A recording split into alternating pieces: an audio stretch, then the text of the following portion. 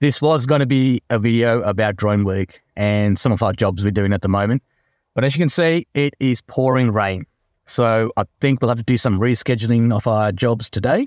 Instead, I might head over to Halls Gap. We have some jobs there we have to do with the Google Street View and Google Earth. So I'll bring you along for that. And that's only to do with 360 cameras and just some normal DSLR cameras and some hiking. But if the weather does clear up, I'll bring you along for the drone shoot. Sorry about that.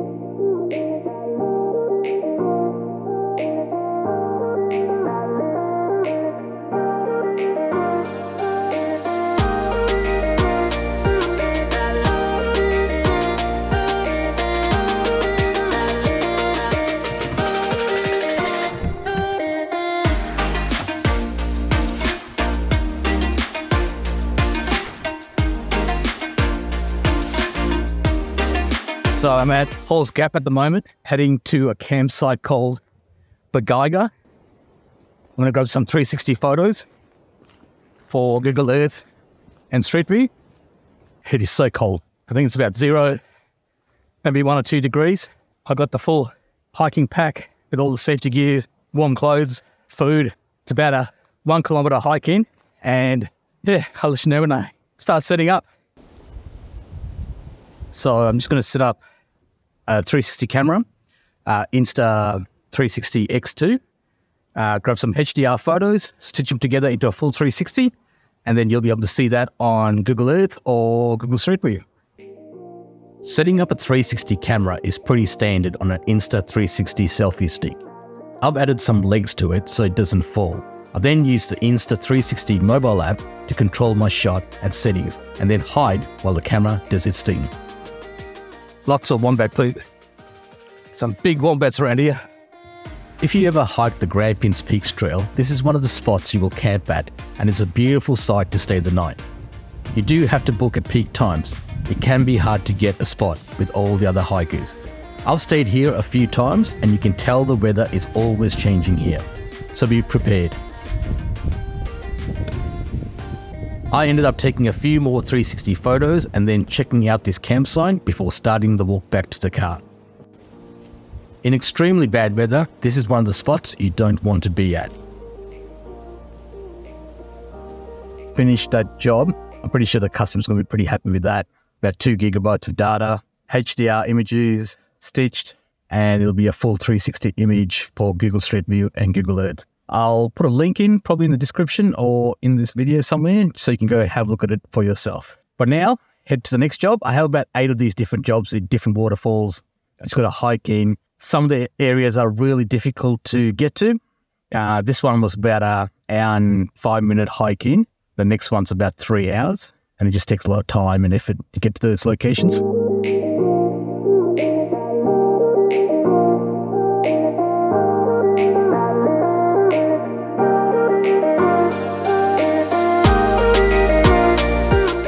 Lake Belfield at the moment. It is so cold at the moment. Probably about 0 degrees. I've got the 360 camera going there. I think it's going to fall, so I'm going to go check on it. So this is doing a 360 time lapse. I'll stitch this in Premiere Pro or the Insta360 app. And this is what it looks like after about 15 minutes of raw photos. This is Lake Belfield, absolutely stunning location, right in Halls Gap. Lots of walks here. You can even do the dam wall walk, and it's kid-friendly. There's a caravan park close by, and in warmer months, you can swim, kayak, and fish here. I could spend a lot of time here, but I can't, as I'm off to Silver Band Falls for more photos and video for Google Street View.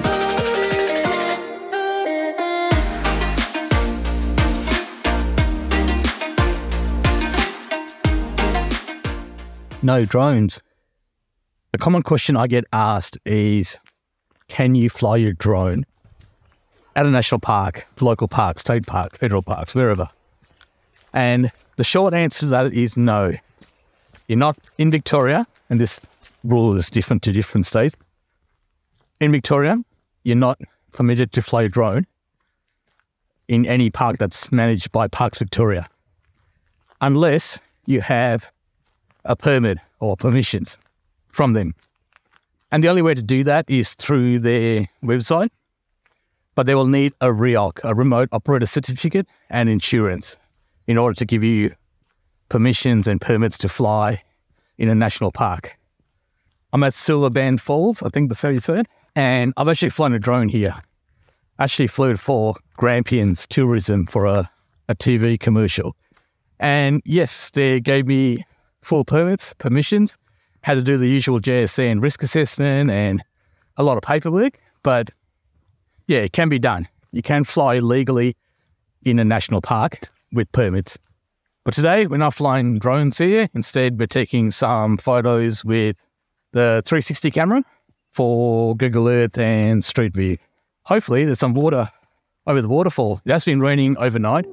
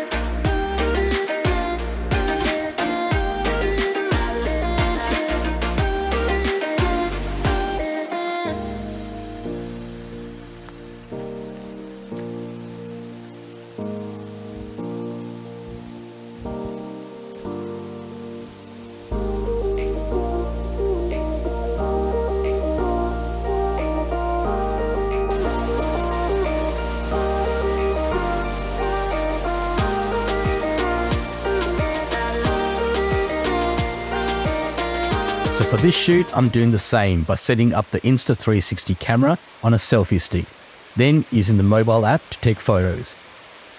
Because of the running water, I'm bracketing the HDR photos, shooting in RAW and manual settings to get the best possible photo with the current lighting I have.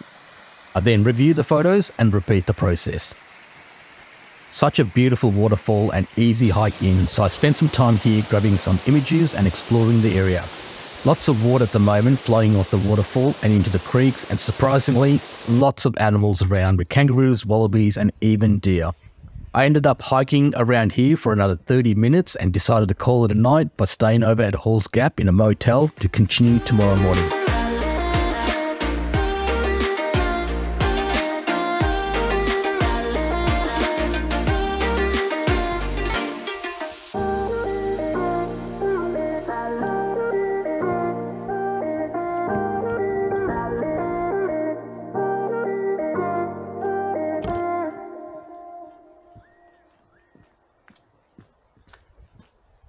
Next morning, I woke up at 6 AM just so I can go to Boroka lookout for sunrise. Again, it was cold, wet and miserable, but it was well worth my time and effort. Boroka lookout is only 15 kilometers from Halls Gap to the car park. There's 2 viewing platforms and you get panoramic views of Halls Gap, Lake Belfield and the lakes below. You also get beautiful views of Wonderland and Mount William mountain ranges.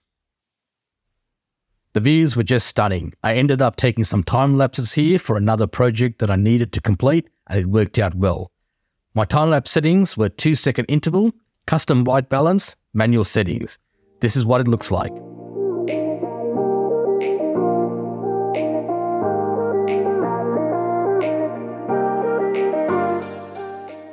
I then headed back to Halls Gap for a big breakfast and to regroup with some friends on another hike. I didn't do much filming on the hike to the pinnacles on the Wonderland Loop. Enjoy this montage of my cooking skills and making my famous hiking breakfast.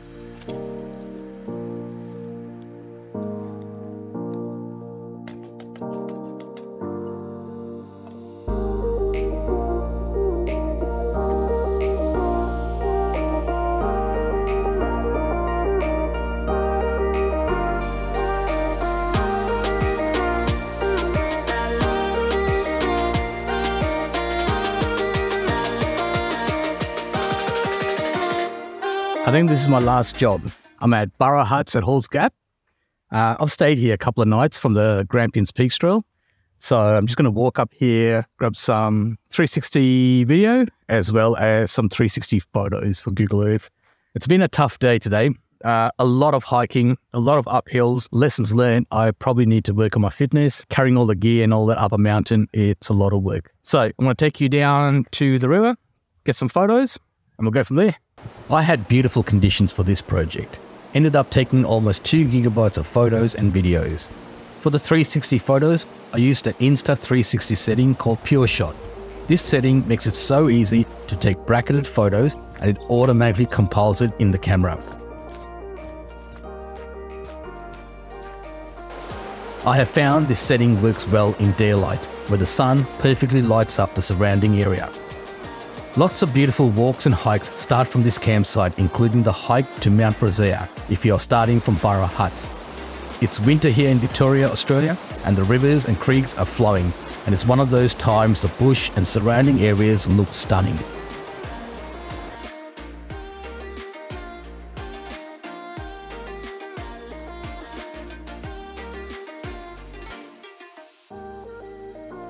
I hope you found this video useful, especially if interested in grabbing 360 photos for your customers. Let me know in the comments if you have any questions. See you on the next video.